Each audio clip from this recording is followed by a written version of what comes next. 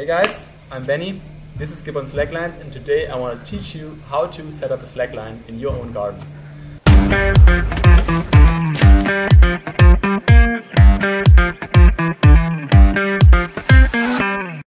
Right now the coronavirus is going around and I have to stay at home. Everybody has to stay at home, so there's no better way to spend your time than rigging a slackline and learning how to slackline. I'm going to try to use whatever I find at home and to build an anchor in the ground to rig my slackline. So let's do it.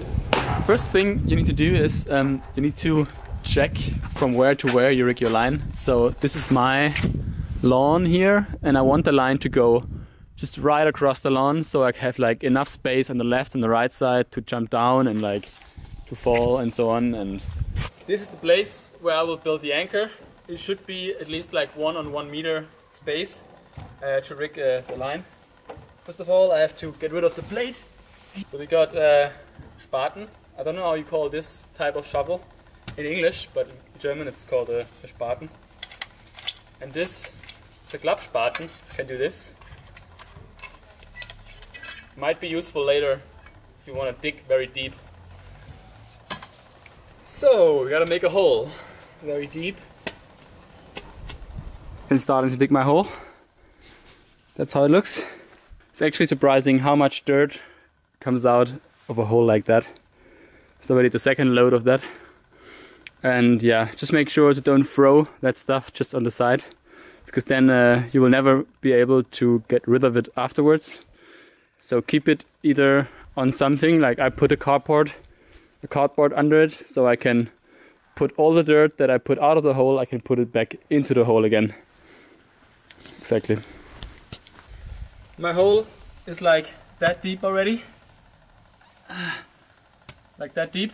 I want to get it like at least 10 centimeters more deep. And then I think we're deep enough to put stuff inside, put a sling around, and then it should be fine to at least have an alright tension on the line. It's not going to be a super tight trick line or anything like that, but it's for sure enough for walking, for a little bit of bouncing, like for what a normal person basically needs.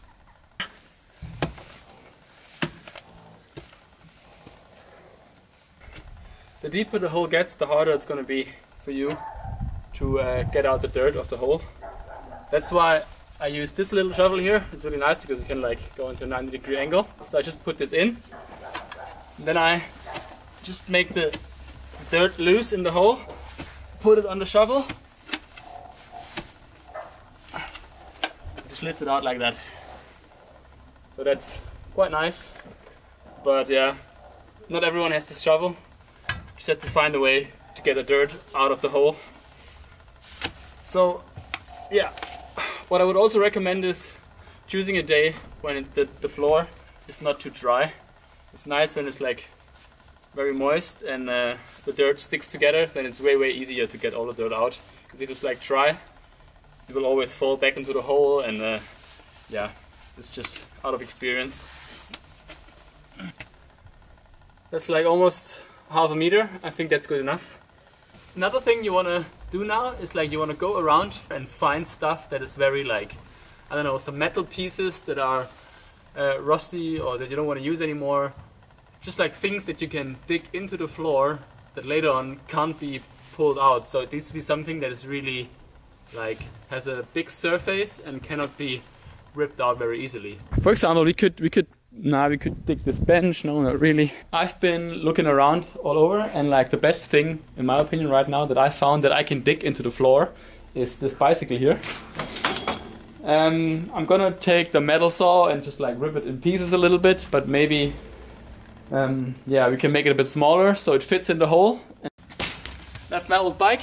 I'm gonna debuild the tires and try to make it as small as possible. Yesterday it got dark, so I couldn't film anymore. So I'm gonna just continue now.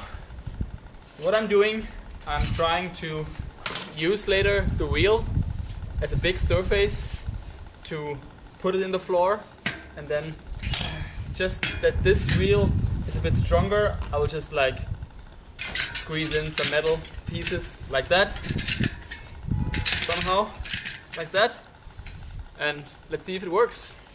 Yeah, I attached all these little metal pieces from the bike onto the wheel, so everything gets a bit more strong and solid. And yeah, now I will attach the sling. I wrapped around the sling and I can hold it like that.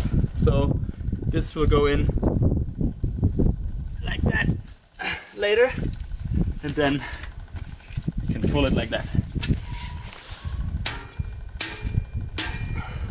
So I digged in a little crack so the sling comes out in the right angle, and now all I gotta do is fill up the hole. Wow.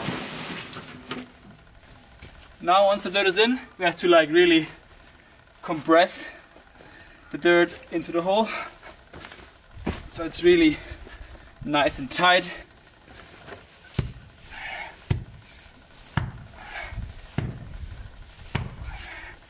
There we go. Anchor 1 done. One little thing I didn't show you, in my garden I have a hut, and this hut is put in the ground with this little stump here, and this we could technically also use as an anchor. We just have to make sure that this is like solidly put in the floor. If it's put in with concrete, even better. Yeah, it's always good to find out this kind of information. But I want to show you how to do it with a ground anchor anyway, so that's why I'm not going to do it with this one. Just have to do the second anchor exactly the same way. Upsala. Alright, now we have to find something that we can use to get the height of the slackline, like where we can rig the slackline over. And yeah, something like a box or a very strong box or something. I found something here that might work for one side. So we could use these little stumps, but I find them a little bit too like unstable. They might fall very, very fast. So, but here I found something that actually might work. It's a very old oven, so that could work pretty well as an A-frame actually. Depending on how long your anchors are apart from each other, you will need more or less power to get the line tight enough so the line doesn't touch the ground. And in my case it's quite a big distance, it's like 23 meters, but later on you can make it shorter with the A-frames. And that's why I also grabbed myself a power ratchet. You can also get this on the Gibbon web shop. Power ratchet and a pair of sling and shackle, which is over there. Yeah, you will see it later. I found this nice little wooden flock, so I will use that as a second anchor on this side, because this side is a little bit lower, so I need a little bit of a higher anchor, a higher A-frame than on the other side. We need our ratchet, a shackle, put this through here, put the loop of the ratchet here and close the shackle. There we go. We got one end of the line, put it through the ratchet, and then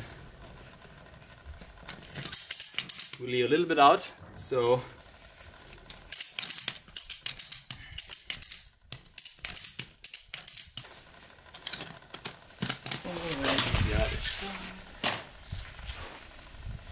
and then we put the webbing under the pin through the ratchet, and then on this side we pull all the slack through, and then we can pre-tension a little bit.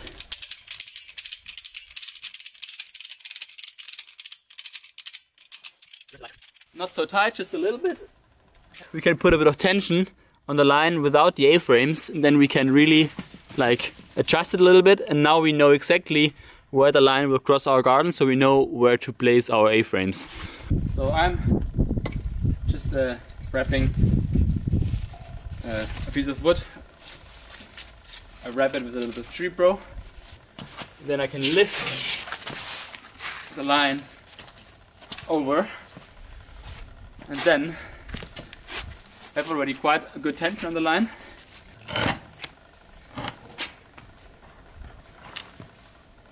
This up. Tree pro. then we can put a bit more tension on the line. Always make sure to close your ratchet correctly. So you pull this back and pull it all the way down, and then this handle needs to lock behind the teeth. I forgot to mention 3 things. First is, many people have only a classic line at home, means one ratchet and one webbing like this with a loop at the end. This one you attach like that. Another question I get very often is, how do I set up the classic line with 2 ratchets? Because one side I can put in easily because it has no loop, but the other side has a loop. How can I put it into the ratchet? For that you just have to, let's assume this is a ratchet, and then we can just put it through the first ratchet one end, and then we take this end to the other side and we put it through the same end through the other ratchet. And I also wanted to say that you can build your anchor in the ground also with a piece of wood, like that. That works also pretty well. But this wood will rot after a few years, so I took metal because I wanted it to last it forever, but this is also a really good option. Depending on how long you want your slackline, you can move this A-frame this way or this way to shorten or lengthen the line. So if you're just beginning to slackline, if you want to learn how to walk, if you have children and so on, then I would recommend to have the line quite low over the ground. So that's why I have this box. So we can, even with the tension on it, we can just lift the line down.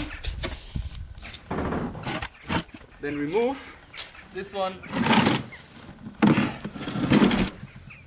here. And then the line is just like about knee height, which is perfect to start slacklining. I just put a little bit of tension on the line. You can see it's quite tight and our anchor is still strong enough. It comes out nicely out of this hole.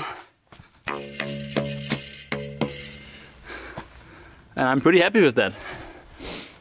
Yeah, this was my tutorial on how to rig a slackline in your garden with what you can find at home during quarantine time. And yeah, this is just a way I do it. Maybe there's like way more elegant ways to do it, but I don't know. I found this idea with the tire pretty alright, and it worked for me, and it was a lot of fun for me to rig. If you can't go out, if you can't go to the store to buy stuff, maybe this is a good way to do it. And yeah, just use whatever you have. And yeah, thanks for watching, and see you next time.